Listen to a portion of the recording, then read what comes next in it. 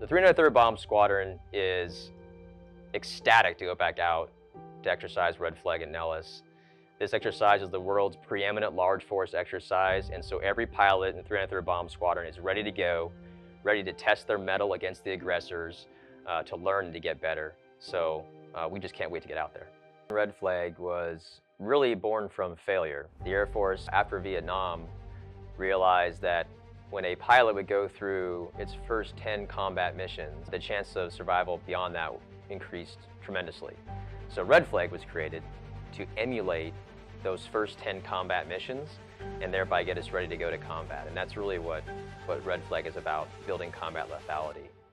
So the Air Force has an aggressor squadron that's going to do their best to mess with our plan, to emulate an enemy on the ground, in the air, in cyber, and in space, and really test our ability to do what we want to do. And so going up against real aggressors is why Red Flag is so unique.